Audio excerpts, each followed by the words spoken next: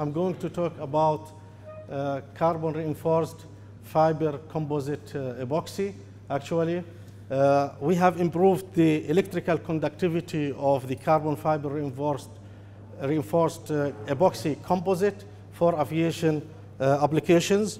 As you know, most of the modern aircrafts nowadays, especially A380 or Boeing 747-400, they are using the light materials such as composite materials, carbon reinforced fiber epoxy, because it's light, it makes low consumptions of the fuel, and also it is so hard. So this is Airbus A380. Around 80% of its sheets is made from carbon reinforced fiber. So this is why we have used this material. Also, Boeing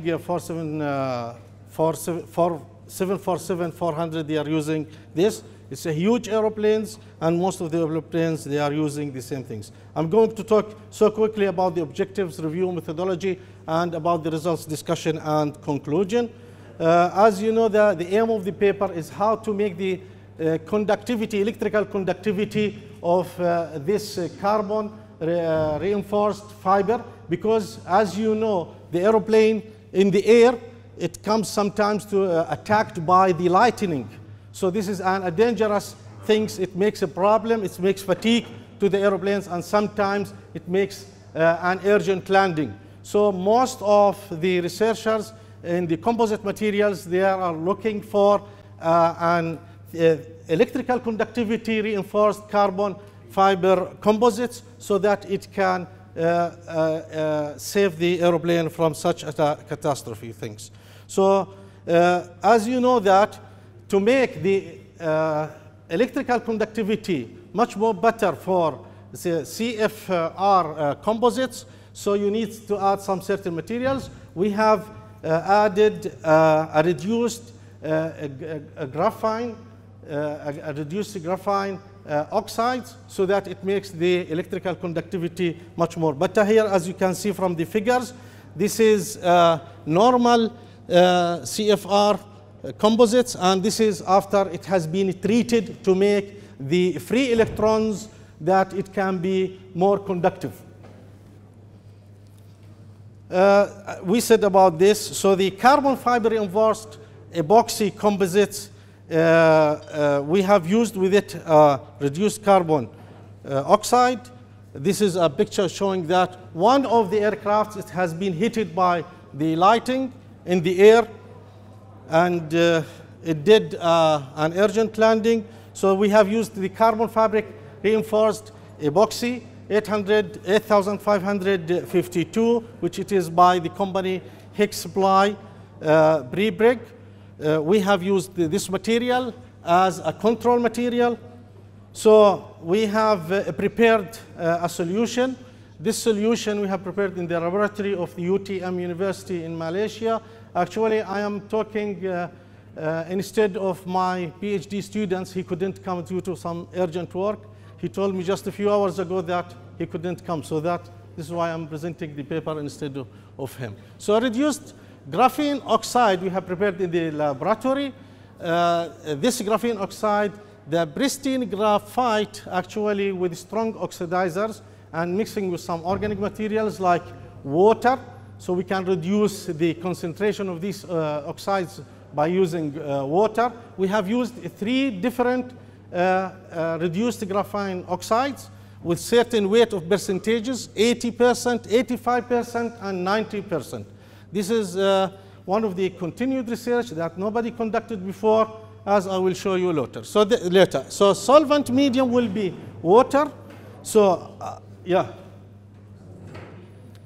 so the methodology here, I'm skipping these things, but I'm just going to show that CFRE without the graphene we have used, and those with different reduced graphene oxides.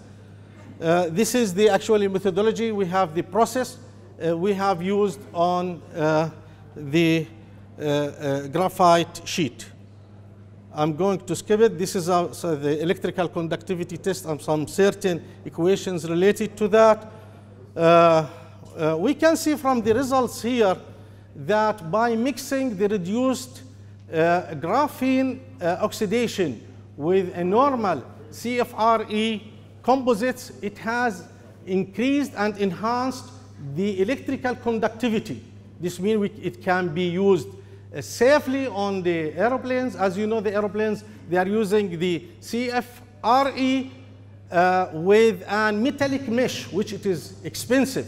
So instead of putting a metallic mesh on the CFRE, you can use such a paste on the CFRE, which it can make a good conductivity, save the aeroplanes, and make also keeps the weight light. Here you can see with a different mixture by weight, the best one that we got for the electrical conductivity when we got the percentage of RG or reduced graphene oxide of 90%. You can see here, so it got a very high electrical conductivity. This one, it shows the electrical conductivity by value, the highest one for RGO, 3. Here we have compared what we did with other researchers and with other highly conductive materials, such as copper. You can see the copper, which it has the highest one, so it was not nearly better than the copper, but it has enhanced the electrical conductivity to a value near to that. So you can see it's 5.2 multiplied by 10 to the power 4, which it is so near to the copper, which it is highly electrical conductive material. But it's very difficult to use this as we call it sheets, covering sheets for the aeroplanes. And it became better than the carbon nanotube. The value for RG3 in our study, it proved to be it's better than the carbon nanotube, which it is used by some of the researchers. So I'm going to skip here. We are showing in this figure that how is the electrical conductivity increased dramatically with high percentage of around 30% from the reduced one with a lower percentage by weight.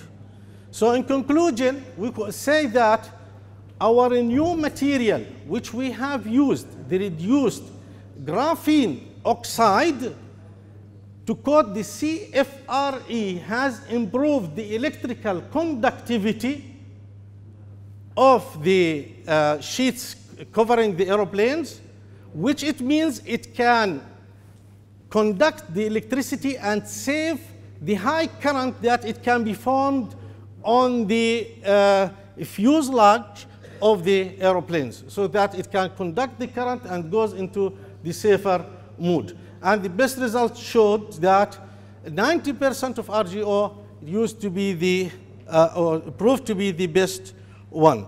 So that the improvement in such an electrical conductivity of SFRE after the addition of RGO showed that it's better than the carbon nanotube, which it has been used and it has been discovered by Bo Zijek in 2016. This is one of the good achievements that we have got recently, and which it can be used in the manufacturing of the aeroplane industries in the future.